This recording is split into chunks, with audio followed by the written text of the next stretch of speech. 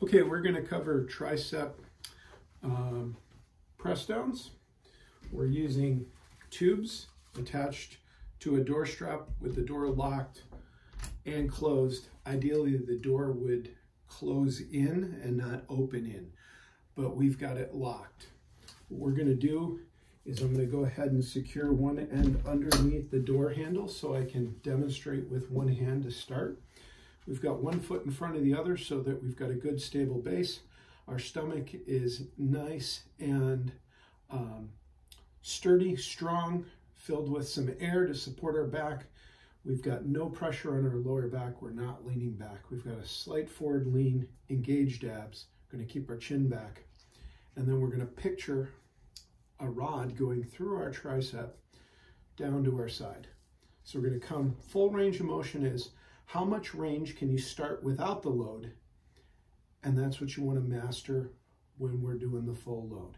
So we're isolating the tricep muscle here as we're pressing down. We're going to stay right here like this. Starting here and pulling down. Just like this. Slow on the way up, slow on the way down.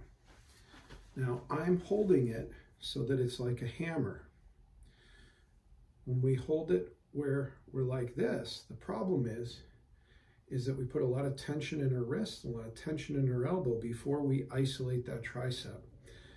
So it's better to be kind of like this straight down karate chop motion, and we just hold onto the tube and we press down just like that to get the tricep.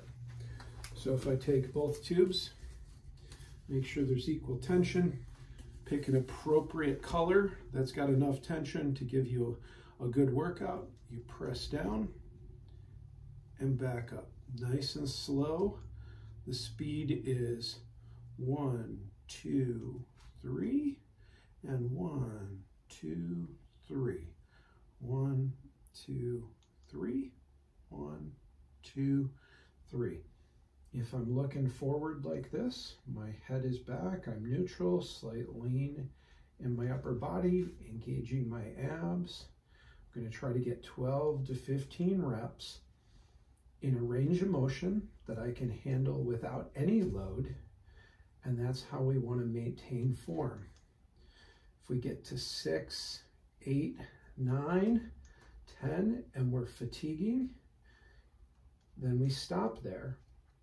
And we load on a couple more sets. When we get to the point that we can do comfortably with good form, sets of 15, then we increase the load and we start doing sets of 6 to 10. And then when we can do 12 to 15, we move up, depending upon what phase of strength training you're in, whether you're doing more strength, sets of 6 to 10, or more of an endurance, 12 to 15, just like this, nice and slow.